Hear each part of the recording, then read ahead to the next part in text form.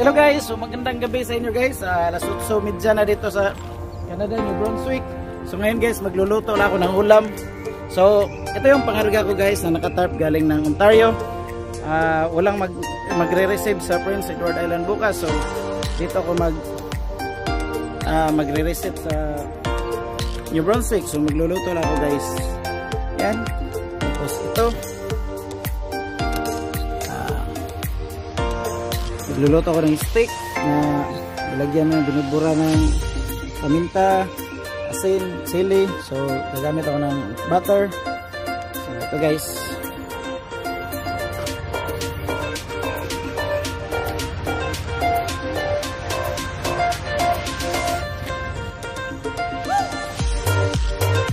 Ito guys, luto ng truck driver lang ito guys .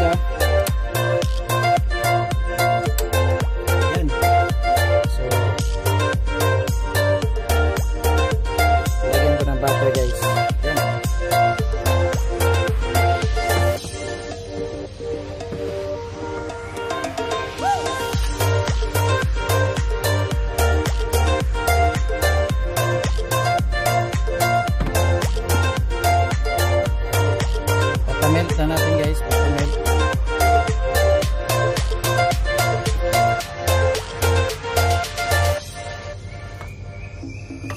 So ayan guys, patamelt natin.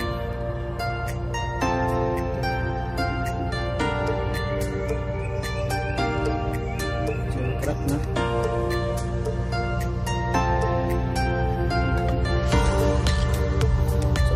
Pagka init ito guys, lalagyan na natin yung beef steak, steak.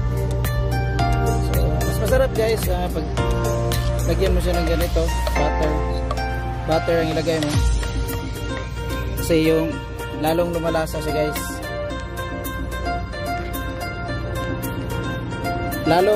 lalong lumalasa guys pag butter yung ilalagay mo guys. Okay kayo. So ganito buhay truck driver guys. Dito lang sa highway.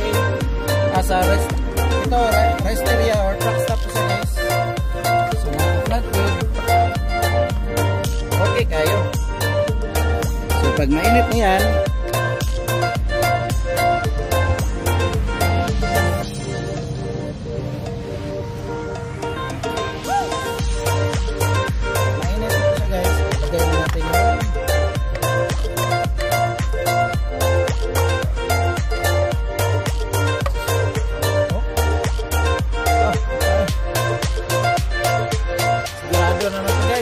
dami na naman kaya ito. So nilagyan ko lang ng paminta, asin, chili powder. Lagay na natin guys. Flatbed. Oh.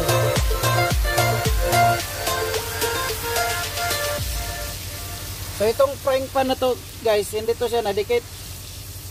Itong frying pan na to.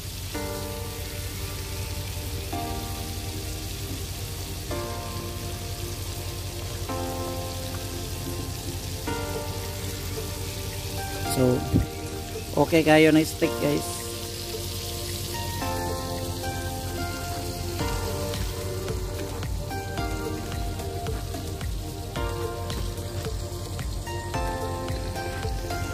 So, ito na siya guys, steak. Binaliktad ko lang. Sasaluan natin ng kamatis. Ayan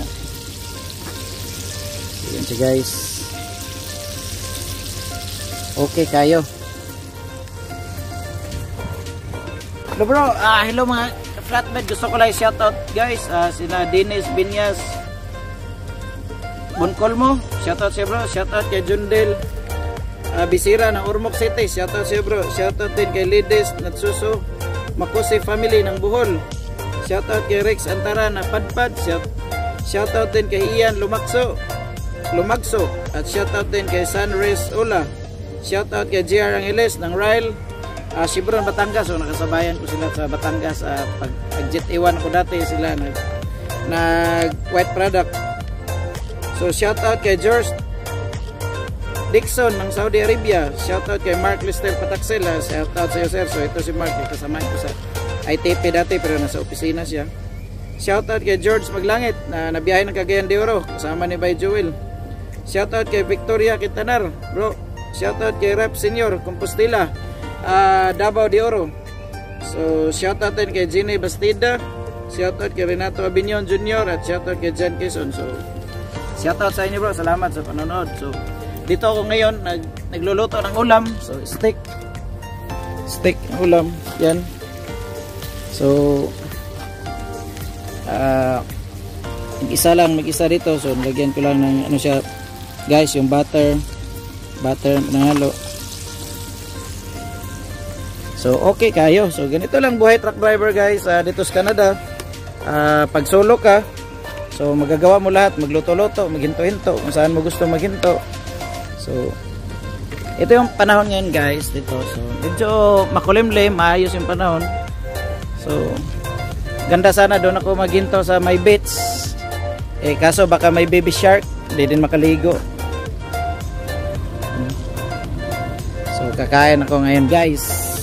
So ingat kayo dyan parati mga flatbed. So yan na guys yung ulam natin guys. May kamatis, pipino, tsaka itong steak beef. So lagyan natin ng sukang pinakurat guys. Ito sukang pinakurat.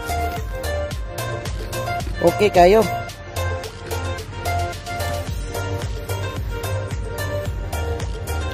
So guys, sukang pinakurat guys.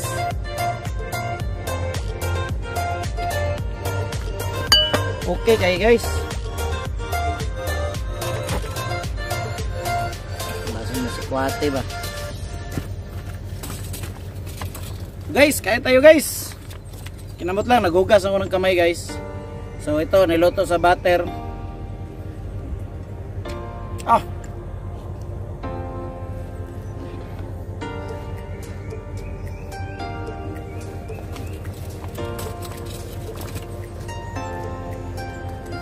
So ganito lang buhay dito guys sa mag-isa.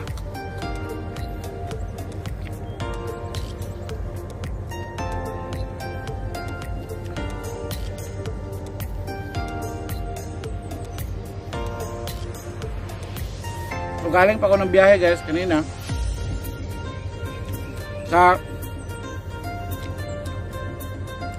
Sa Quebec Libes ako natulog kagabi guys.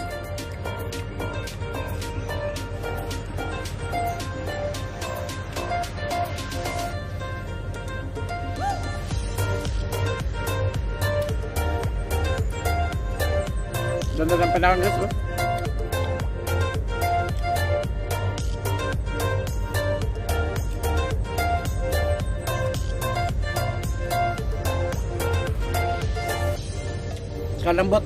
Lambot ang karimbaka sa subis ko to nabili sa good stock ni Brunswick.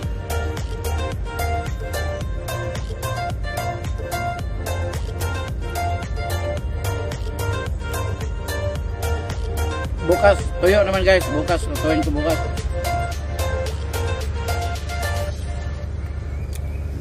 Dito guys, kung truck driver ka tapos sa long haul ka, hindi ka talaga magugutom kasi dapat pag bumiyahe ka, madami talagang stock na pagkain na maluluto yung ano mo truck.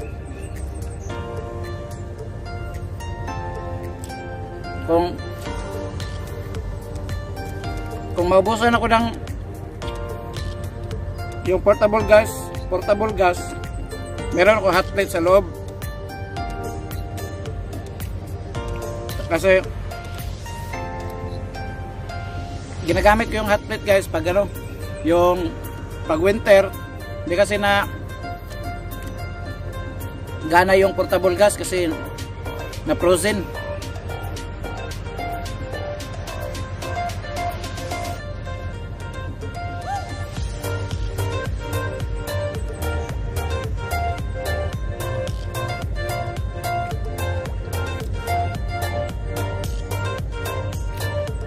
Stop.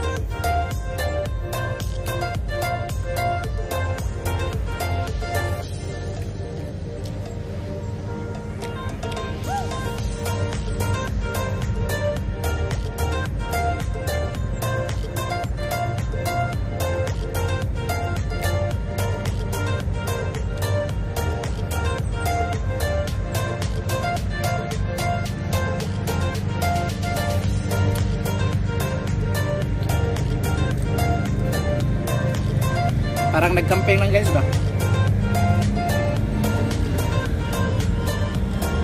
Dito, pwede ka rin mag-barbecue dito. Dala ko lang yung pito.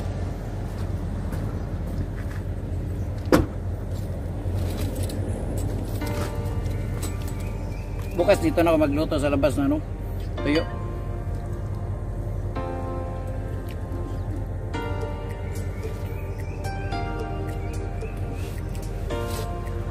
Sarap na magkamay guys.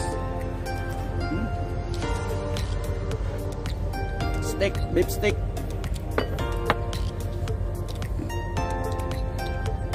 Naino sa butter, pero simpleng luto lang to siya guys.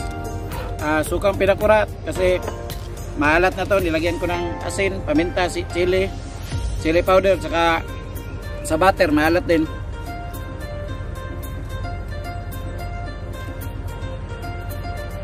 Tapos kamatis guys, pipino.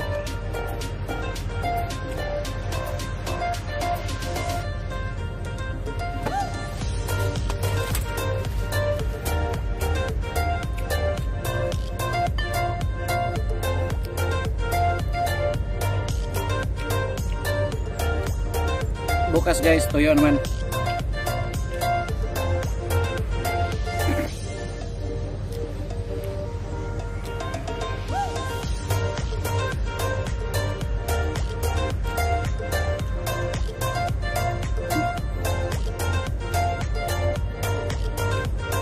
Lambot na yung karne.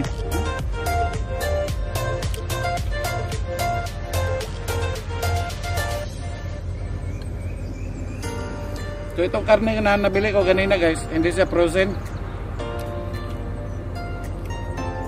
Talagang fresh siya.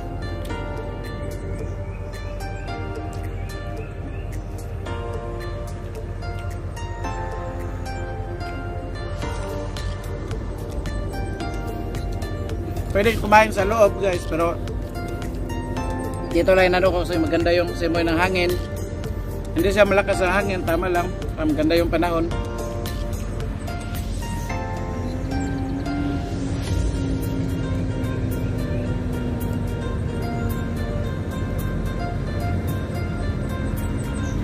So ganito yung buhay ng truck drivers dito sa Canada guys. Parang sa Pinas din o sa ibang bansa.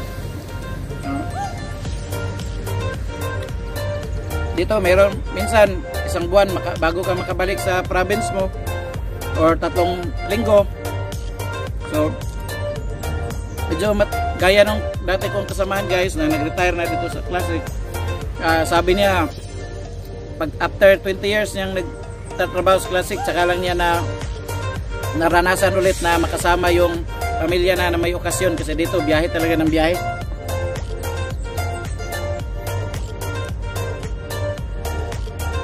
Kasi dito sa Canada guys, ito sa long haul trucking, kung wala kang biyahe, wala kang miles, wala ka ding sahod. So dito sa Canada, no work, no pay kami dito, or basta hindi naikot yung gulong mo, wala kang bayad kasi per miles kami.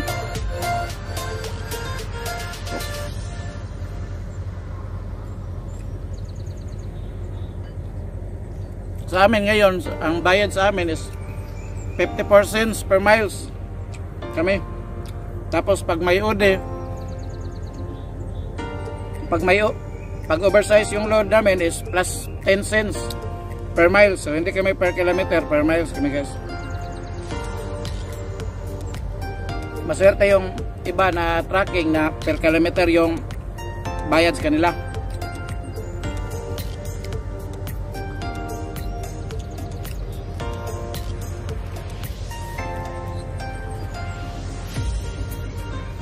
So, yung mga napunta dito sa Canada na truck driver, so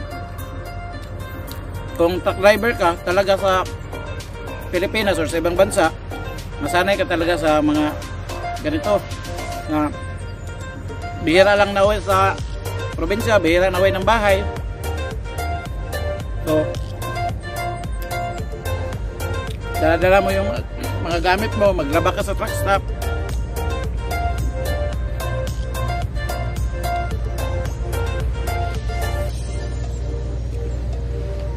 Kaya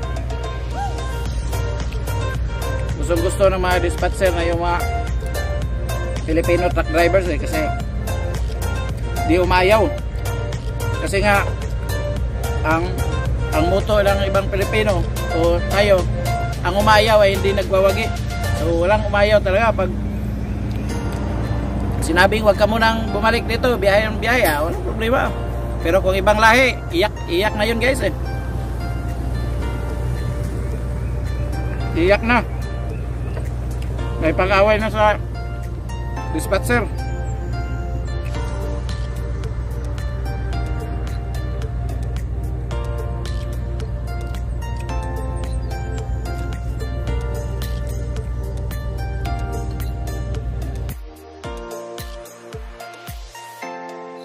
Pinoy flatbed.